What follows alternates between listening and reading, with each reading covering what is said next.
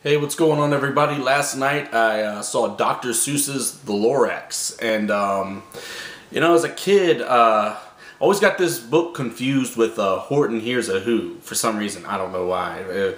I was little, and basically my favorite Dr. Seuss story was Green Eggs and Ham, and How the Grinch Stole Christmas. For some reason, Horton and the Lorax always kind of crisscross with me. I don't know why. But anyway, The Lorax, the movie, is about a town that is basically artificial and highly polluted thanks to the control of a small, evil, wealthy businessman.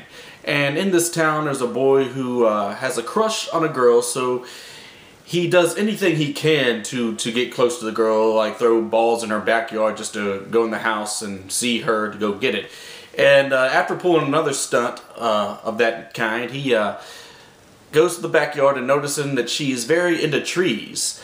Trees being non-existent in this town for a long time.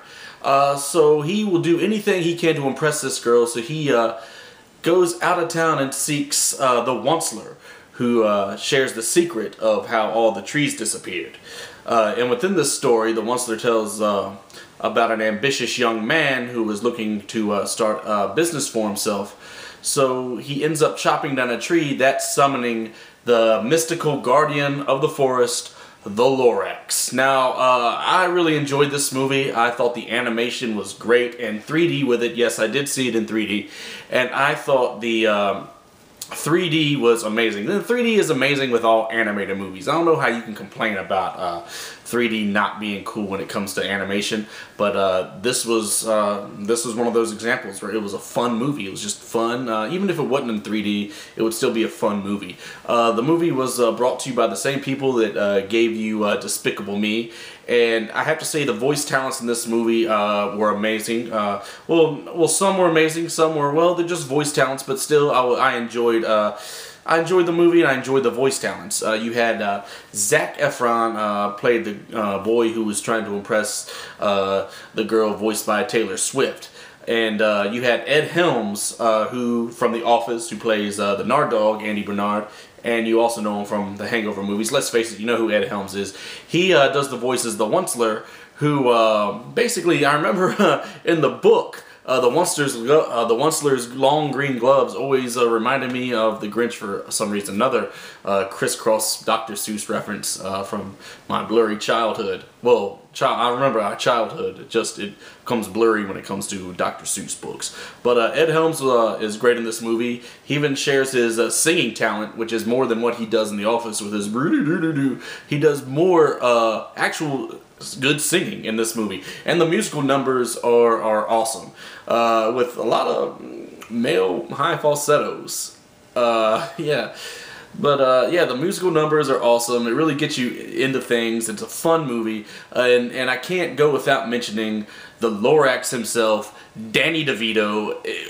You couldn't pick a better person to do the voice of the Lorax, and it's hard to say with the Lorax without sounding like Danny Devito, without saying the Lorax. I always want to do a Danny DeVito voice when I say the Lorax. But yeah, he was awesome in this, and like I said, you couldn't have picked a better person to voice this little creature, the Lorax, than Danny DeVito. And I will say, I am glad Dr. Seuss went the animation route. I was never a big fan of How the Grinch Stole Christmas, the live-action movie. Never saw The Cat in the Hat. They did Horton Hears a Who in the animation. I'm pointing up there because I borrowed that movie from my lady. She actually owns that movie, and I watched it not too long ago. I wasn't a big fan, but I have to say the Lorax was probably my favorite Dr. Seuss adaptation. And and if this wasn't live action, I would have liked to have seen what Danny DeVito looked like in a orange get-up as the Lorax. The movie also teaches you a good message, how you can do anything to improve your situation. If something's not right, you can do something about it. And there's also, not to spoil anything, but you know what, I'm not going to say anything. I feel like sometimes I ramble on too much, and I'm not going to say anything, but you'll get the message. The message is awesome in this movie. And yeah, you'll have a good time. And I can't also got to mention Rob Riggle plays the evil businessman, and for some reason I guess they designed his character to look like a miniature form of Moe from the Three Stooges. it was really weird, and it was funny to see too. And the bears kind of remind me of Ewoks. They're cute and adorable, and don't judge me for that. I like the Ewoks. I'm sorry, folks. But, you know, I have to say, the little bear reminded me of Wicked the Ewok. Go see Danny DeVito as the Lorax. Go see The Lorax. It's a fun movie for all. Yeah, it's a fun movie. You'll enjoy it. I recommend going to pay full price to see this movie. Don't hold out for DVD. You're going to like it.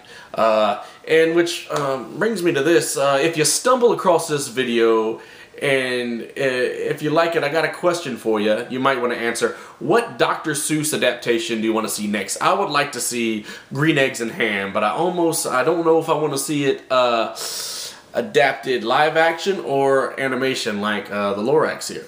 So, what do you think? Yertle the Turtle, sorry. Yertle the Turtle or Green Eggs and Ham? What do you think would be a great Dr. Seuss adaptation that we haven't seen yet?